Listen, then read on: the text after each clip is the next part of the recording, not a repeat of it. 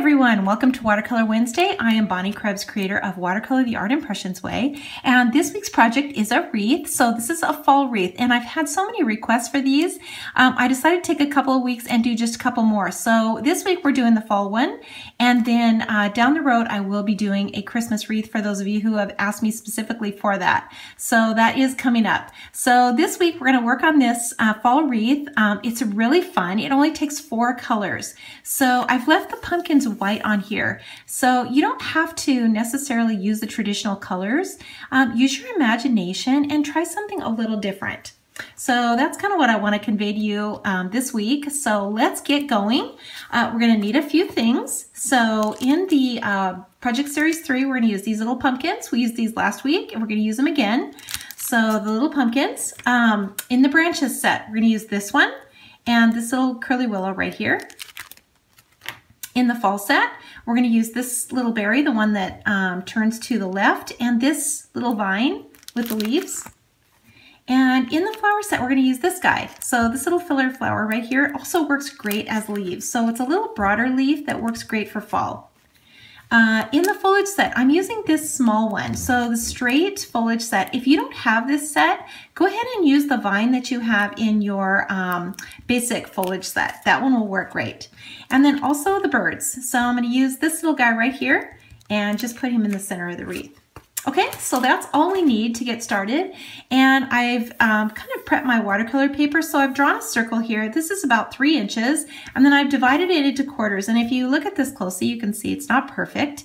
But I am all about things not being exactly perfect and being able to do it quick and easy. So if your quarters are not perfect, that's okay. And you don't necessarily even have to do this. I think it's easier for me to, especially when I get the basic images in, to make sure that my wreath is balanced.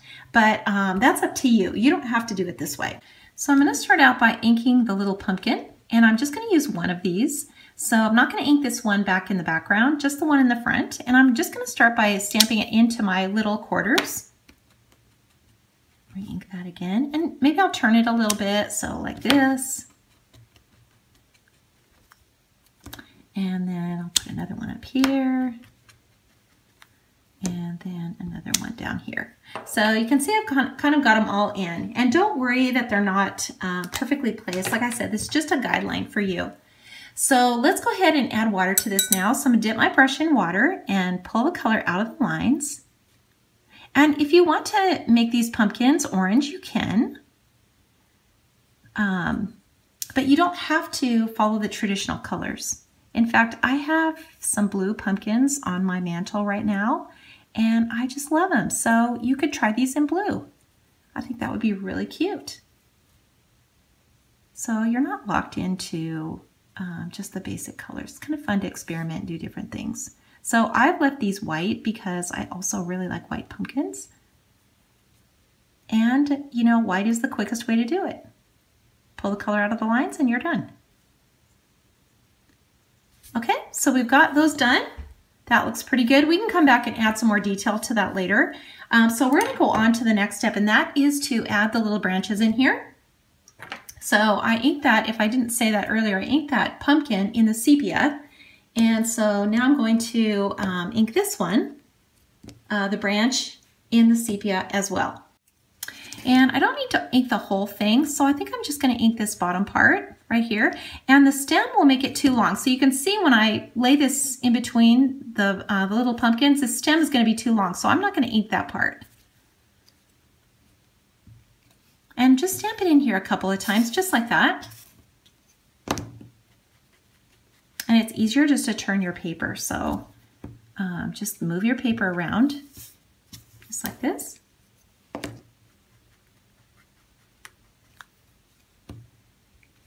Just kind of follow your guideline. Once you get the basic images in, it's not as important to stay in your quarters. Okay, that looks pretty good. Maybe I'll just tap another little piece in there like that. Okay, that looks good. So we're going to come back in now with the foliage. So that's this little, it's actually from the flower set, but it makes a great foliage as well. So I'm going to ink that now with the number 27. So this is olive brown. So I haven't added any water to these branches yet. I'm gonna wait to do that. So I'm gonna stamp this in a couple of times. So just ink this, just kind of wherever you kind of, you know, have some open spaces. And just keep turning your paper. I'll try to watch so that I don't turn my paper off the screen.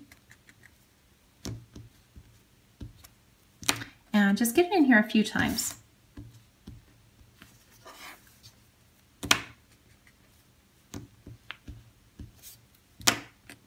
Just keep inking it up.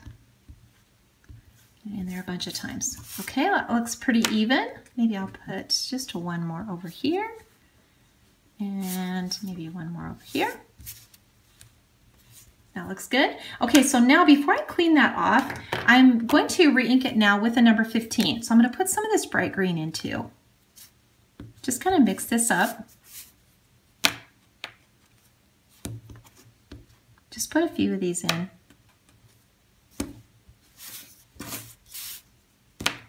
It's kind of fun to get a mix of greens in here. You know, even though it's fall, there's still some green. So we've got that really pretty olive green, so now we're adding the bright green to it too. Okay, that looks good. Maybe just one more little one there. Okay, so let's go on now to the next step. So let's add the water to this now. So we're gonna dip our brush in water, and we're gonna pinch it off, and we're just gonna start dabbing at this. And you can see the color will really start to come out. And we're gonna get a mix also of that sepia from the branches. It's gonna give us a really nice color. And just kind of take your time and just dab. Remember, no brush strokes. We're not painting anything. We're just softening the lines that we've just stamped. And this color will just kind of all mix together. Just kind of walk your way around. So fun. This is the relaxing way to make a wreath with your markers.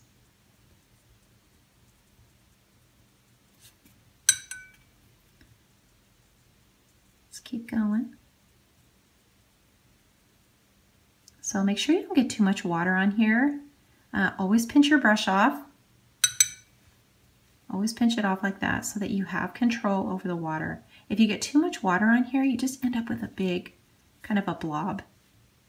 And we don't want that.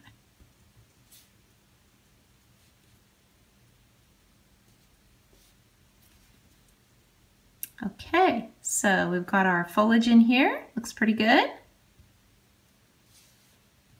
And we're going to add the next step now.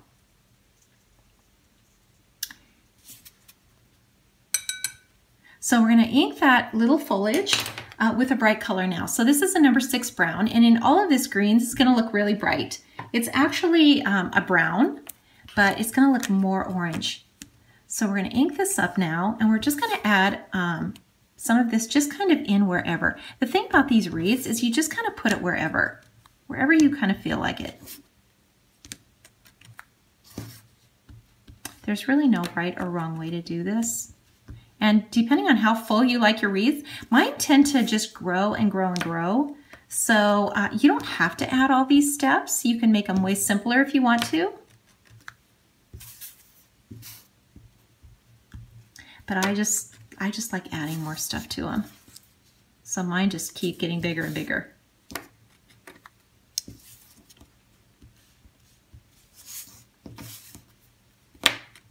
And this is where you can kind of look at your wreath and see if it's looking round or if you need to add anything to any other places. You can do that.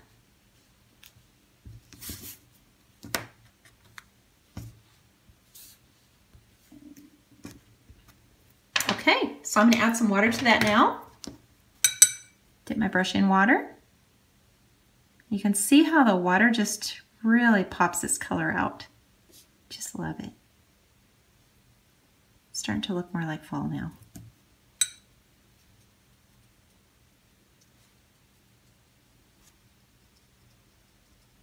I just blend.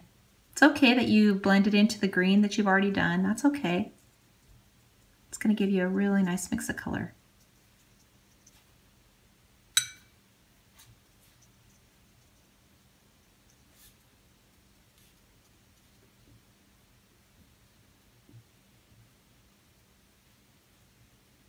You can see my hand is flat on the table. So just like you're writing your name, so you're not stabbing at your image, you're just dabbing. So easy. Okay, so we've got that done. Let's go ahead and add some more detail now. And I'm going to use the little berries. I'm going to use 2 colors on these. So I just need the very top part of this. So I'm going to use the sepia and just ink the top. And then the brown, this is the brown that I used on this foliage here. I'm going to use that on the berries. And then we're going to ink it again. So you're only going to get a couple of impressions with it. And then you got to re-ink it. So stamp it a couple of times. And then re-ink.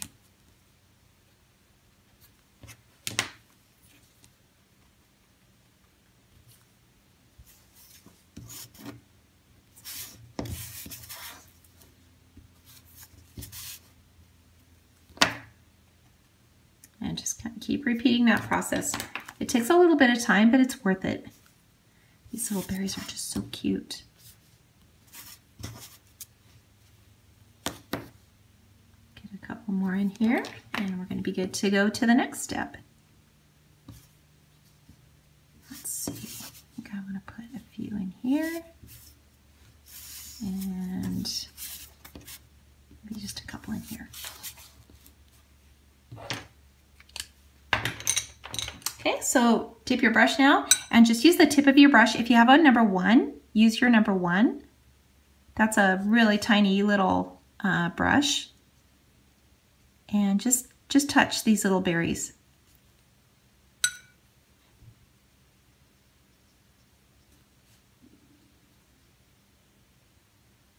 Just like so. Just really pops that color out. So cute. Okay, so let's go on to the next step, and we're going to add the little curly willows now. And we're going to add those with the sepia. And there's 2 ends to this, so you can use whichever end just to change the shape up a little bit.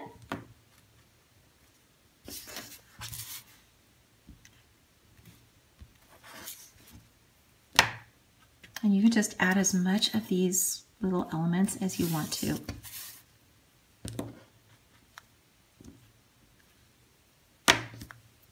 So I'm going to clean off that back side and use this part.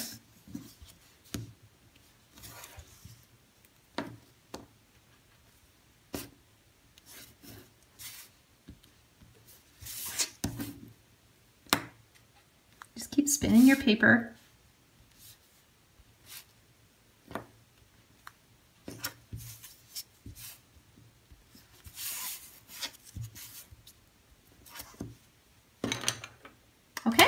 You don't really need to add any water to that. It's good just the way it is.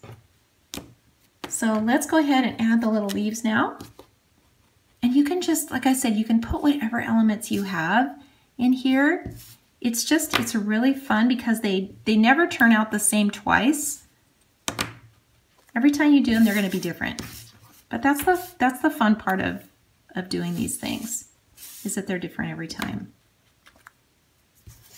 And it's a one-of-a-kind creation. That's why you sign and date. That's why I'm so adamant about signing and dating, because every time you do these, they're different. And it's your own creation. So even though you're using stamps, you're still creating your own work. So I'm just using sepia and just kind of put it wherever you want to. And you can see I'm not inking the whole thing. So I'm just inking the top, the tip, and just kind of putting it wherever. Okay, that looks pretty good. I'm going to use the fine tip now and really get in these details. This is the sepia, because when I inked these stems from the pumpkins, I lost some of the lines here, so I'm just putting those back in with my fine tip. You can do that.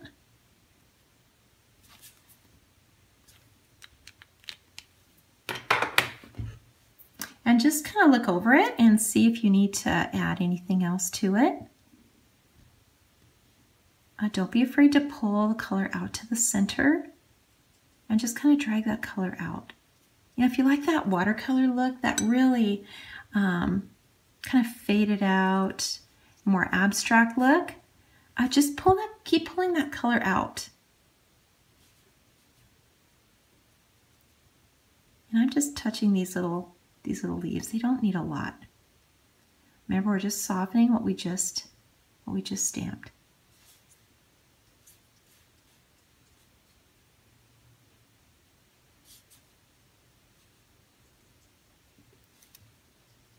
So fun.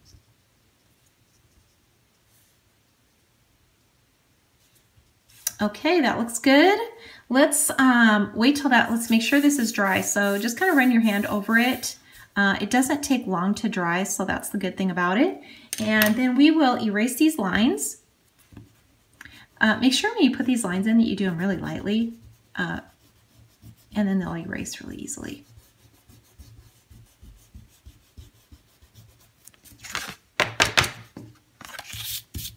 So I've got that out of there. So I'm just going to add one more detail to the center, and I'm going to use the same branch. I'm just going to clean it off, so I don't need the whole thing. And then I'm just going to use this little top part here. You know, because with a stamp, you can ink just the parts that you want to ink. So just this little area in here. I'm going to ink that.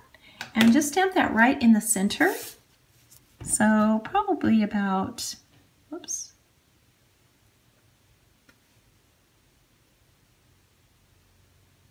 Okay, right about here. And then I've got my little bird.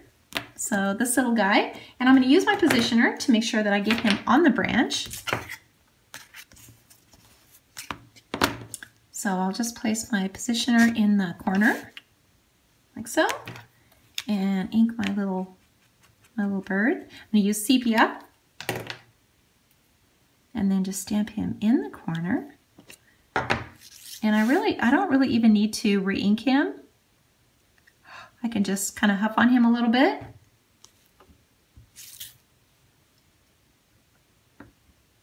And just stamp him right on that little branch. I'm going to dip my brush. So these are tiny little lines, so we don't need a lot of water on this at all. Just a little tiny bit. And you want to come back in here with your fine tip and really make sure you get this little beak and his little eyes in really dark.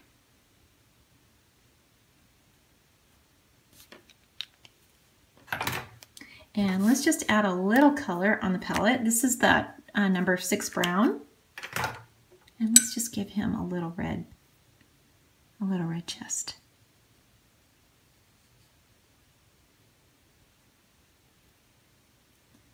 So cute. Little robin.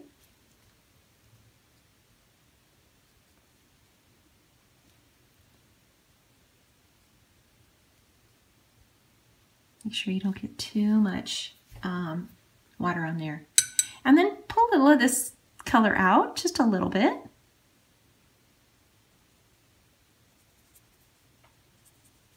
Just kind of blurs that center a little bit.